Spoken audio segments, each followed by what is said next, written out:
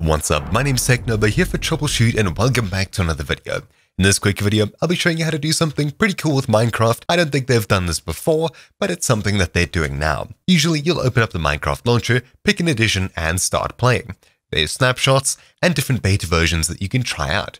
However, with the newest 1.18.1 update, there is an experimental version that you can use to try out the new Caves and Cliffs editions, including the new Sub-Zero Y-level access, getting into deeper caves and things like that, and the extended build height limit that previously wasn't released with the other update, but now you can try it in an experimental version of Minecraft, which you can't get through the official Mojang Minecraft launcher. What you have to do is grab it from the website, and that's exactly what I'll be showing you in this video here. You can get it for the normal Java version and the Bedrock version, which I'll get to in a separate video. If you'd like to see that, check the description down below. This video is only going to be focusing on the New World generation in Java available for beta testing. So simply head across to this link in the description down below and scroll down a little bit. What we're looking for is this section over here. How do I get the experimental snapshot installation? All that you have to do is click the link here that'll start downloading a zip. I'll open it in a new tab and it'll download simply as that. All that it contains is a folder with a JavaScript file inside of it containing a whole bunch of information. What you need to do is extract this into your .minecraft directory in a specific place. So let's go ahead and do that.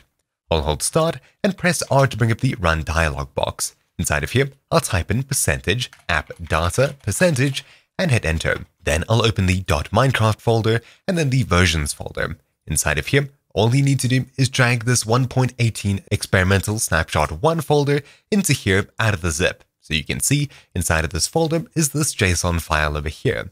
Once you've done that, you can close and delete the zip and just make sure that you've extracted it properly. Once you've done so, go ahead and open up the Minecraft launcher as you would usually. Now inside of here, head across to the installations tab at the very top of the Minecraft Java Edition section and then simply click New Installation. Under version, click the drop-down, and now you should see a pending 1.18 experimental snapshot 1, or possibly 2, etc., depending on what comes out when you watch this video. Simply select that, and then click Create. You can, of course, open more options and give it some more RAM, which is something I would recommend if you have extra RAM available, as this is quite an experimental snapshot and does take quite a bit of performance power. So I'll give it a name. I'll call it, say, 1.18 EXP1. I'll click Create and then head across to the Play tab where I can click the drop down in the bottom left and then select the new 1.18 EXP1 we just created.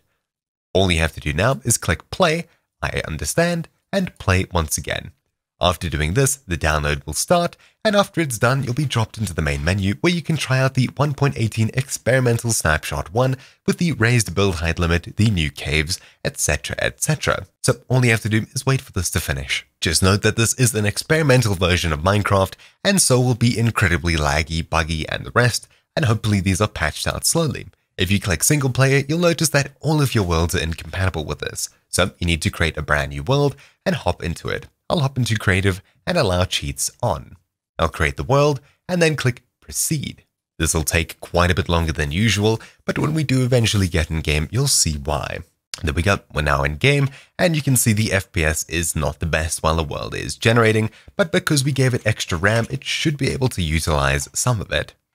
The game seems to be using around 3 GB, raising and falling, but it has a full 16 on my system to use.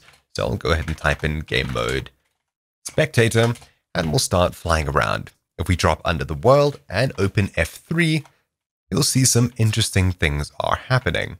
As soon as we drop below Y0, you'll notice that we're now at -23, etc., and the world just keeps going. Here is the new Bedrock level at -64. Pretty cool.